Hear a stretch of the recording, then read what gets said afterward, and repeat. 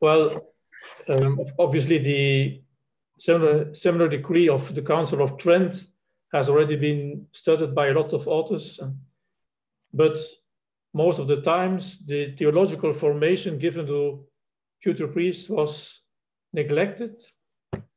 And I want to illustrate it by two quotes. The first is from Lodewijk Winkler, a Dutch historian, from an article about 19th century theological handbooks in Holland. And he writes, in Annals and Memoirs of Priests, including seminary professors, staff members have been characterized, but rarely the content of education has been pointed out. So a lot of anecdotes about professors and so on, but not about what they actually taught. And then the other is more recent, from the Flemish historian theologian Marcel Gillis. He wrote a contribution for the history of the Diocese of Antwerp, but it also applies for other dioceses. We hardly know anything about the study material of the diocesan seminary, nor about the orientation of theology. So it is for this reason that I decided to study the dozens of manuscripts with college notes from seminarians in the archives of the former major seminary of Bruges, which have never been the subject of a thorough study or inventory. I will start by giving some key dates of the seminary of the old diocese of Bruges, and we can skip the first century and a half, because Bishop de Quinquer, you see there on the left column in the middle, decided to close the seminary that was restored after the time of Reformation and sent students to either the University of Leuven or Douai. Douai, what at the time belonged to the Spanish Netherlands and was a Jesuit stronghold. In 1639, the seminary, after a lot of discussion, was finally closed. And so during 80 years, no seminarians were trained there, although Rome always insisted that the bishops would implement the seminary decree and have a seminary in their own diocese. Only in 1719, Bishop van Susteren restored the seminary and quickly moved it to a more adequate building, which is today the bishop's house. The seminary was extended in the middle of the 18th century, and you see in the picture on the right a drawing of the seminary at the time. It was from an album presented to Bishop van Susteren at the Silver Jubilee. But then the seminary suffered from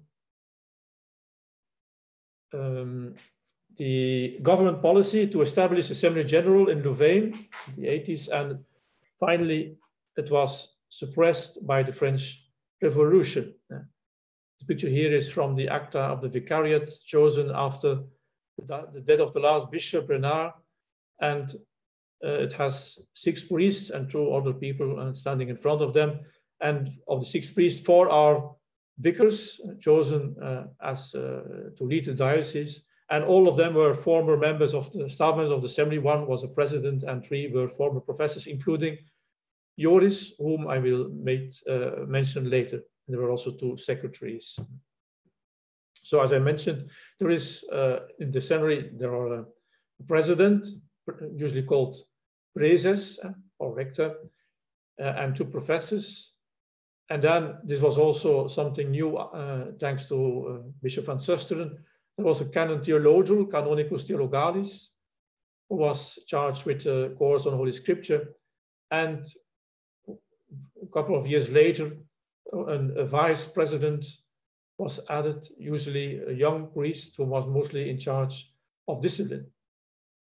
Originally, the 2 professors of theology were Dominicans, thanks to a foundation by Bishop Johannes de Wette, Dominican Bishop of Cuba, who died in 1540, and he founded 2 public chairs of theology in Bruges, which were incorporated in the seminary. And in 1722, the Dominicans were replaced by secular priests. And you see in the picture on the right, the first page, the title page of the first theological thesis defended in the seminary in March 1721. And at the time, they were still presided over by a Dominican, Father Smithson. And as you see, the content is also mainly about St. Thomas Aquinas, but then this quickly changed. Now I want to present my main sources, the college notes. When Bishop de Castillon, the successor of Van Susteren, asked his parish clergy at the Visitation in 1745, 1746, which biblical and theological comments they used, 3 priests responded by referring to their own notes from the seminary. And catalogs of book auctions of clerical libraries often also contain series of theological manuscripts, probably college notes, but sadly all those I found mentioned either in this Visitation report or in the catalogs of book auctions have been lost. Many college notes from other seminaries or Faculty of Theology of Leuven, of course, survive, but sadly none of these have been studied before. I have listed here a couple of examples. The one from Brussels I will show you immediately, and then on the next slide, but there is also an example from Liège, from Marlin, a treatise on marriage, which is actually a handwritten copy, mostly from a handbook by the rector of the seminary, Peter Zenz. And we can also find college notes of the same period on the website of Magister Dixit from a student named Hubertus Dubois, but it is not mentioned from which institution, either university or college or somewhere or seminary. This is the example from Brussels, Royal Library. It's the title page you see is from College Notes on Grace by Professor Christianus ter Swaak, who was a professor of theology in Leuven, and he has also a non-resident canon in the cathedral in Bruges. No date or name or of the copyist are mentioned. There is on the right corner, you can see the ex libris of rector, of former rector de Ram of the University of Leuven. And there's also a note by the same hand on the bottom of the page, Hex scripta continent genuinam Lovanin Niensis facultate theologi systema de gratia. So it's the typical Leuven system of the theology of grace. Jan Rogiers in his doctorate has referred to another treatise by the same professor, which was owned by Rector de Ram and mentioned in the catalog of his book auctions, but it was lost. But this is a kind of smaller version, which Rogiers has mentioned in an article in 1994. According to the inventory, there are some 17th century college notes in the archives of the state, the Rijksarchief in Bruges. You see here an example on this and the next slide.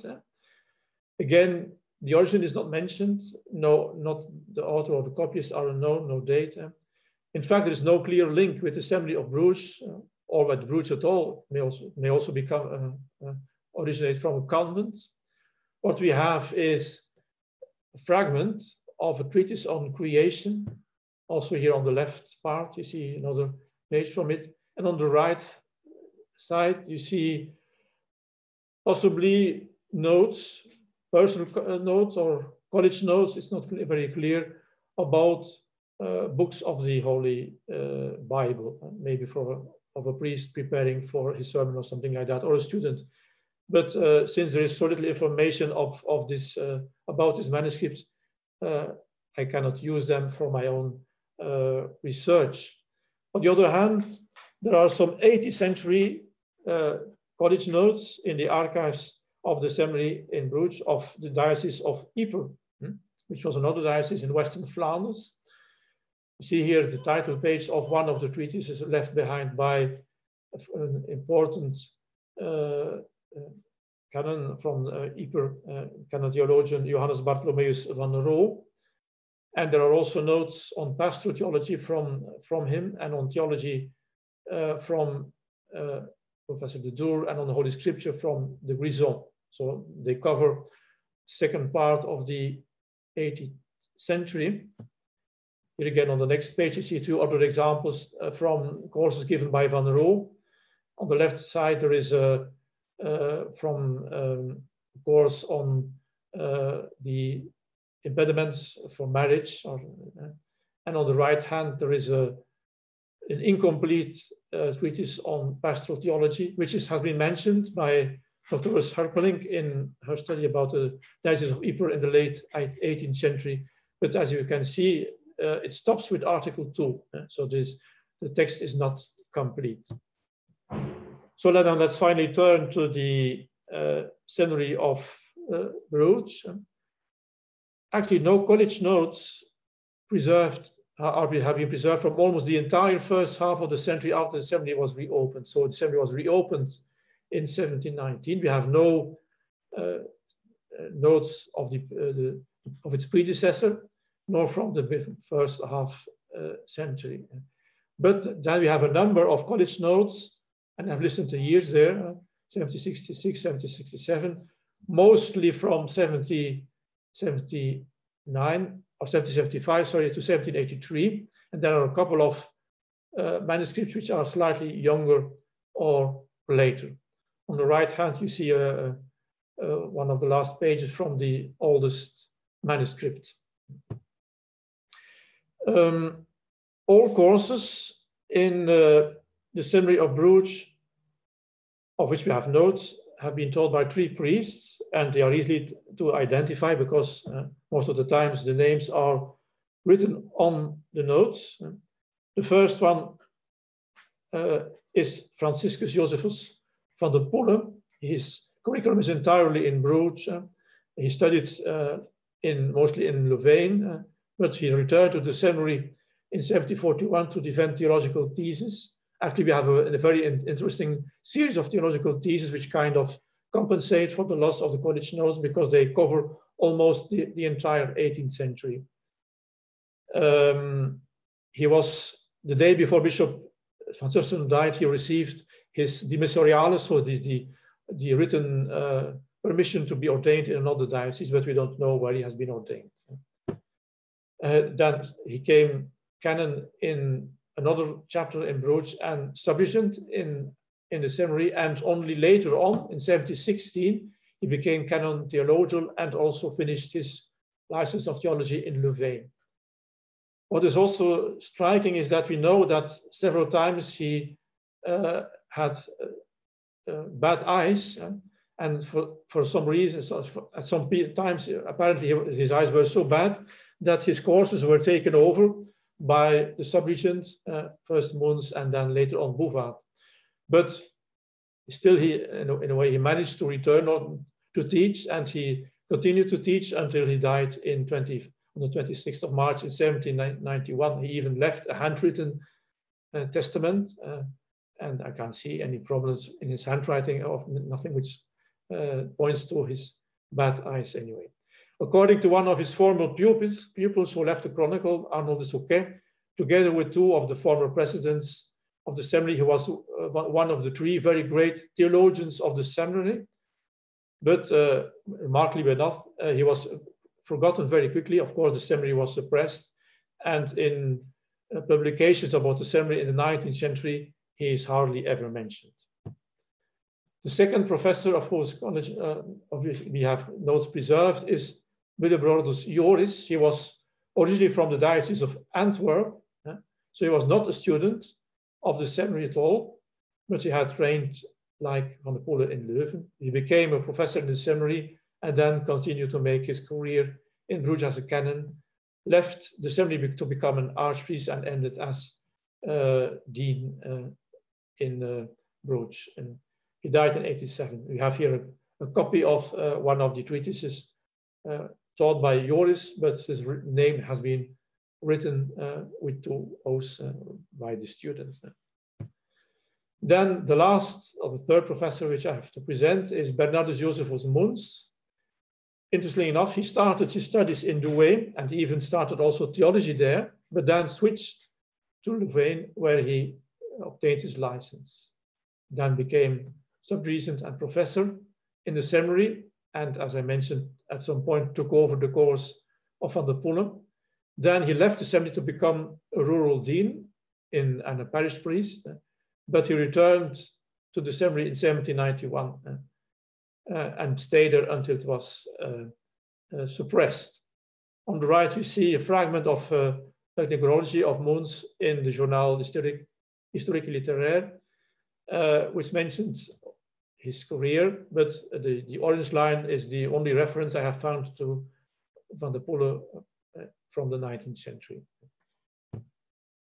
Then again, I will try to act quickly. We have also the note takers or the copyists. Again, it is possible to identify most of them because they have left enough their names or other information to identify them. The first one is Bartholomeus Josephus Spruit, as you can see from his curriculum. That was quite long because he started his studies in Leuven in 1763, and he only got his first official assignment in 1777. So he spent almost 14 years studying, and we do know that the college notes after 3 or 4 years were repeated. We also have 2 manuscripts from him. One dates from before his ordination, 1771, and one is from the period after his ordination, and it also includes a nice chronogram, and you see here the concluding page. What is characteristic of these manuscripts is that, especially the oldest one, is really assembled by all kinds of different types of paper. Some had been recycled, had been partly written on. I counted 8 different sizes. You can see it on the right corner, where a piece of the corner has been ripped off, and the text is complete. So obviously the copyist started taking notes before the page was damaged. He also uses a lot of symbols, like the ones mentioned by the yellow lines, a small circle with a bar, which means none. So to take, and a lot of abbreviations also to be quick in taking notes. Also, a lot of texts have been deleted or corrected, so sometimes it is difficult to read them. And the structure of the notes is a bit different from the later ones because it is divided in observaciones and paragraphs, while the others use tituli and capituli and paragraphs. Then we turn to the second note taker, who is anonymous. He left a complete series of college notes in a very clear and neat handwriting, but I've been able to identify his name by matching his manuscripts to his hand, to his signature in a register of oaths and other documents of the same period. So his Philippus Dumont, who studied also mainly in Leuven and in the seminary, but contrary to most of the copyists, he also defended theological thesis, which was mostly reserved for better students, and he was also able to write words in Greek. Of course, most of the college notes are almost entirely written in Latin. Sometimes there are references to Greek, but always transcribed. Here we have the Greek word homagion, honor, written in Greek. Hebrew is absent from the college notes, I must admit. Also in the theological thesis, I have found examples of words printed in Greek. Because this series of notes is so complete and also very neat and readable, I have used these as the standard version to compare other versions. Then we have 2 anonymous copies again. We have one manuscript from about the same period of Dumont, which can be attributed to Johannes Surmont because he left a note, you see it on the bottom, about his ordination as a deacon. So it was easy to find his name in the register of ordinations or oaths who he was. Like the first manuscript, there are a lot of abbreviations, but no corrections or text deleted. So it is a very neat version of the notes. Then we have another anonymous seminarian, but he can be identified because we know, obviously, when he was in the seminary, and we can match his handwriting again, Peter Franciscus Calowaard. He left almost an entire series of notes. You see here they are numbered 1 to 9. You see on the right the cover of part 9, but also you see that part 4 has been lost. The cover mentions Theologia Practica, it should be, sorry, there's a mistake there, which is also used in the Notes of Dimond, which is the title of the Notes of Dimond, Theologia Practica, Practical Theology. And then we have some other copyists, which I have to mention. As there was one volume missing from the notes of Calowaard, I supplied it by a volume from another series left by Franciscus Antonius van Maldegem of the same period. And then I have two other copies of the same time, which I didn't use. But there is one last manuscript which was discovered not so long ago in a presbytery in the Diocese of Ghent and has been written by Petrus Refrank, but it is very incomplete because it contains only 3 treatises, and one on the Eucharist is incomplete, maybe because the author left the seminary. So before coming to the results of my research, I already mentioned that not all versions are complete. So only the second version is actually very complete and offers a good basis for research. The oldest and the third version are very partial, but are useful to compare to other versions. The fourth version lacks one volume, which can be compensated by another manuscript from another copyist. But here we have to point to a lot of writing or copyist errors. I have also pictured one of the errors which are quite obvious because here they mentioned, and it's from the notes on faith, on the errors of Hus and Wycliffe. He writes, obviously it's about Johannes Hus and John Wycliffe, but apparently he was not very good at names. Also, we see that sometimes Latin words which were not recognized by students were also written in a wrong way. And we will see other examples of mistakes when I mention the names of councils. With this in mind, I will now move on to presenting some results of my research. I have divided this in 3 sections according to the subject that was thought: scripture, history, and theology. So I start with biblical instruction. We have only one manuscript, one small manuscript with notes on the Holy Scripture, which has no clear structure.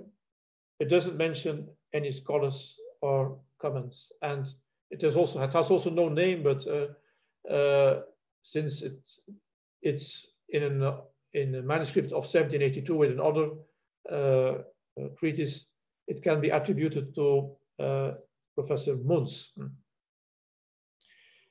It proceeds in a way like with questions and answers, with a lot of texts are repeated literally.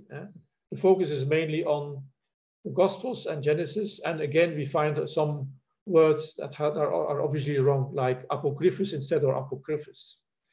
There is no attention for biblical languages, the original text, and so on. But we have also some other theological theses on the Bible, 5 all in all, covering both the Old and the New Testament. And we do have some interest given to questions of biblical chronology, and also to the difference between the Latin, Hebrew, or Greek versions of the Bible. The treatise on faith also has a paragraph on Bible reading in the vernacular language, which was restricted by the 4th rule of the Council of Trent. It is clear that the Vulgata, this Latin version, was still considered to be the most authentic and sometimes even original version of the Bible. I have also made a comparison between biblical comments present in clerical libraries in the middle of the 18th century and those mentioned in the college notes.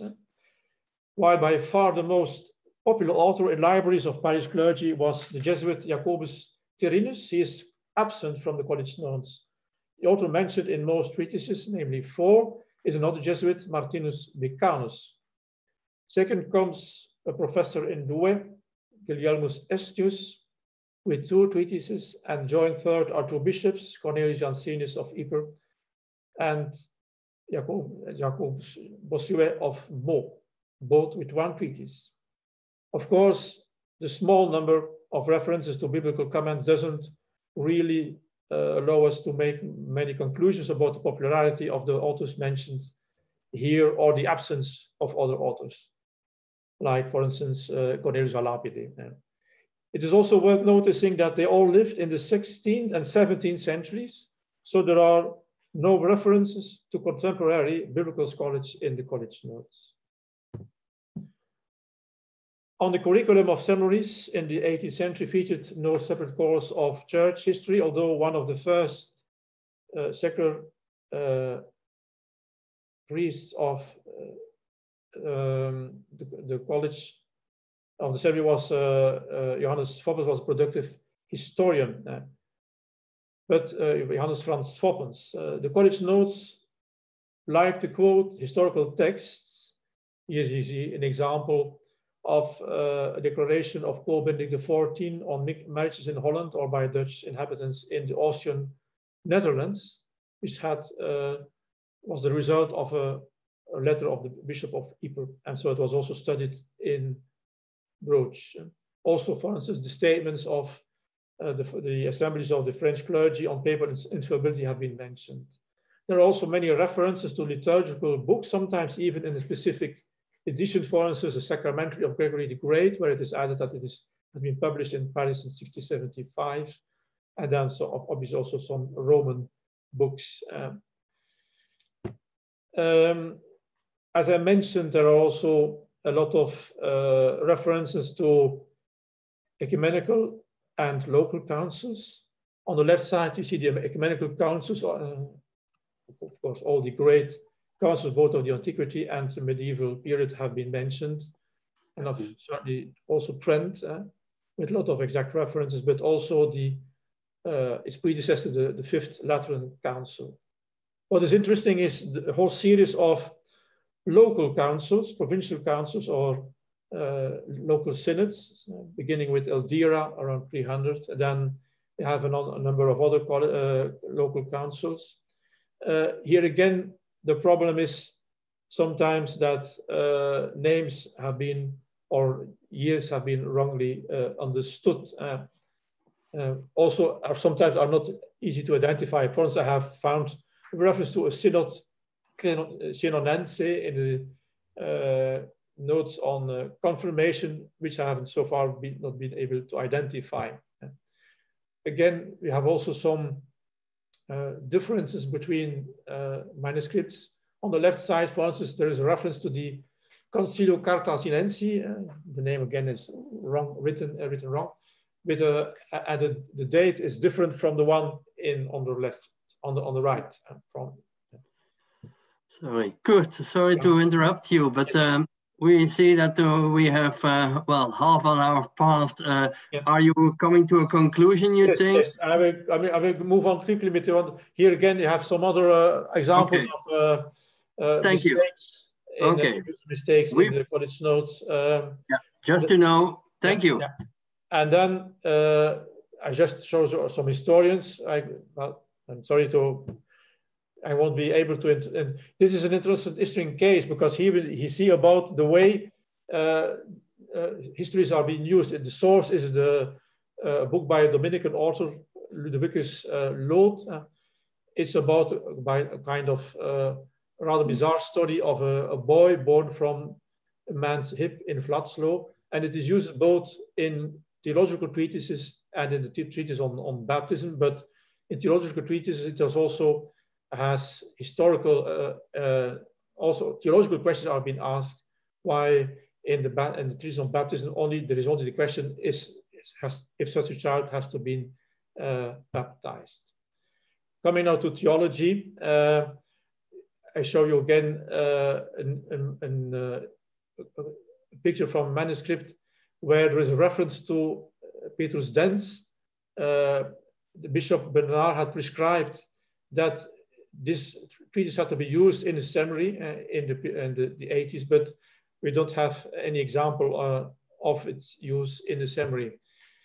The number of theologians quoted in the college notes, the most popular one is a professor of Leuven, Martinus Steyaert, followed by the theologian from Douai, Silvius, and then we have some other names, Dahlmann from Leuven, Dominican, Dujardin, and then a lot of other names I won't mention in detail. Also some more recent authors, also 18th century authors I have mentioned there. The college notes are built in a scholastic way with questions, objections. So the objicitur, you see there with the yellow line, and then the response is given by the professor himself. Argumentations are strengthened by reference to the Bible, church fathers, especially St. Augustine, St. Thomas Aquinas, Councils, Papal Centuries, and other authors. Dissident views aren't studied as such, but strongly condemned. An example we see, for instance, in the treatise on grace, there the condemnation of Jansenius is mentioned as such, while, for instance, in the treatise on grace by Professor de Swag, he really analyzes what Jansenius has taught and tries to, I've been too quick now, to enter in discussion with Jansenius. I have come to my conclusions. The theological analysis mainly wants to explain the Christian faith to prepare future pastors. Students are reminded of the lack of knowledge of some of their flock, the so-called Rudi, which asks for a careful approach. In the treatise on sacraments, the focus is on practical issues. It seems priests were primarily trained to be able to repeat the sacramental rites without making mistakes that would invalidate the sacrament. And much attention is given to practical conclusions. As I mentioned, the title was also Theologia Practica. There is no indication that a specific Theologia Brugensis, different from, for instance, Leuven or other seminaries, was taught. But it is clear that the college notes offer an interesting view of the opinions that were taught to 18th century seminarians. Thank you for your attention, and excuse me for being a bit too long. Thank you. Yeah. This is, well, a specific case, and I presume there are some questions on these kind of student notes and lecturers. Where do we see a hand? Okay, Anne, please. Thank you so much. I had a couple of quick questions about the cost of paper, which of course gets a lot of attention in general. We say the paper was very expensive, and that's why we're using scrap paper in this case, for example. And yet there's new work being done emphasizing, at least in England, that paper wasn't all that expensive unless you were a printer, in which case you needed a lot of paper. So I'm curious whether this is something that we know anything about. You know, did the seminary buy paper and distribute it to the students, or that kind of thing? I also had a question in general. Your examples are quite late. And is that because of the history of the, I mean, why is there a bias toward later notes? Is there some way to explain that? And then finally, if I may, I have a very selfish question. Could I share my screen? I think I can share my screen. I noticed you let me. I'm wondering, oh, I can't share screen while you're sharing screen. Okay. Yeah. What notice it is? I wanted to just show you a portrait I have of a Bruges theologian who is of interest to me because he has a secretary, and the Kunstlexikon identifies the man as a Jesuit, Lafay. I followed that up. It does not seem to be plausible. But I'm wondering if there's any way that we can identify from his dress or collar or anything here who this might be. Yeah. Not something to answer for now. I did want to put it out there. I will stop my share screen. Thank you very much. Wonderful. Yes. Great. Well, to start with the first question, I haven't thought if there is any information. There is some information about the resources of the seminary and the expenses. We have, of course, we have lists of scholarships given to students. But I don't know if paper or so is mentioned there, but it's certainly obvious from the first college notes, the oldest one, that the student try to make as much use of paper as possible. So maybe for financial reasons that could be. The reason why my examples are indeed late is that I haven't found any college notes that are from an earlier period. There may be some left elsewhere, but so far they didn't turn up. And in the seminary, you have no examples from the early in the 18th century, let alone from the 17th century of a small period at the time that the seminary also existed.